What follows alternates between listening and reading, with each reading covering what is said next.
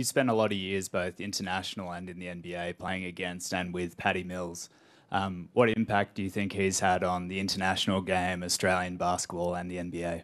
Just a flat-out legend for the Boomers, right? Boomers. He's been been a constant for that program since I've been in the league, and they play with such a toughness, and that comes from their best player, which is Patty. And then I have an opportunity to play with Patty for 2 years in Brooklyn. I see why, he's become such a legend over there. He's so passionate about where he's from. He's so passionate about just the culture itself and basketball. And he's an extremely hard worker whose journey should be spoken about with some of the best. So he continues to push the game forward, man, and inspire a lot of people, and that's what I love about this game.